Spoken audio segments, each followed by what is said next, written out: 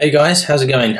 This is a very quick tutorial just to show you how to set up Subclipse for working with SVN within Eclipse. It's very simple. I'll copy these URLs in the video description, but if you go to the Subclipse download page or update URL page, and you'll see the different release versions here. I'm going to take the latest one, which we will then put into Eclipse for it to update. So you see here this one, update 1.10x. So copy that. You have to check out which release version you need for your Eclipse version. I've got the latest one, the Kepler here, so that's why I'm using number 10. And then basically you click Help and go to Install New Software, and from here you click Add.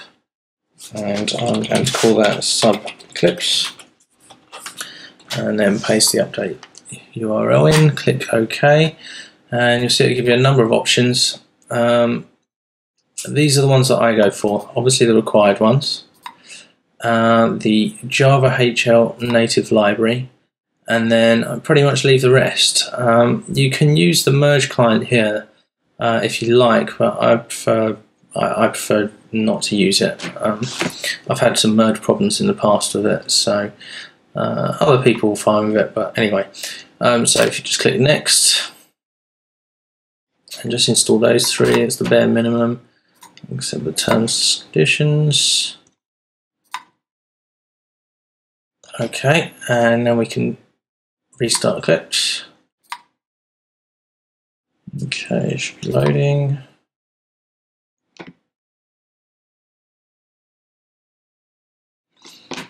Okay, great, and we can change the view, so we now got SVN.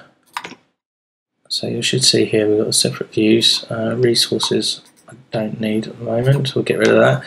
And from here we can now click this little icon and add an SVN repository. I've got an external one that I'm going to use. I'll show you in another video about how to set up your own SVN repositories locally and stuff, which you can check out later. I haven't recorded it yet.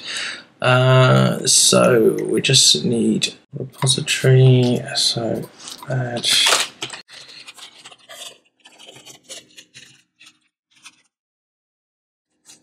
Okay, so we'll import that in now. We'll see we've got basic trunk, tags and branches. I've got a few on branches that I'm just going to check out for now. It's my own framework that I've been working on for a little while, so check that out. Now by checking that out, we just click Finish there, click on PHP project. That might not be expanded for you, but you can find that there. Click Next and give it a name. So I'll call that Framework. This will basically bring it into the PHP workspace so we can actually work on the files. At the moment this is just within the SVN version control system. So you can't work directly on the files here from SVN Repository Explorer. So now if I go over to PHP, the checkout has now brought it over to here, so I can actually work within this. Now there is some other things you need to consider here, which is setting up ignores. If I click Team and see that it's not working. Yeah, still checking out. Sorry. See here it's SVN's only 12% complete. So let's wait for that to finish. Okay, that's the project checked out from SVN now. There's some other things you need to consider, which is setting up some ignores settings for folders and files.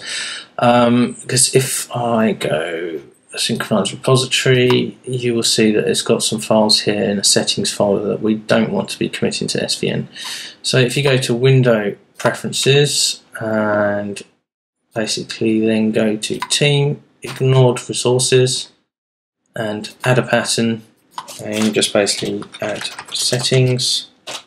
We also, let's apply that, we also want to set up ignores for buildpath and project, just in case. It's probably fine not to include that, otherwise it would have shown up in the synchronize window. In fact, yeah, that is fine. That's fine, it's just a navigator window. Okay, thanks for watching, guys, and please click the little thumbs up if you found help on this video. Greatly appreciate that. Okay, bye.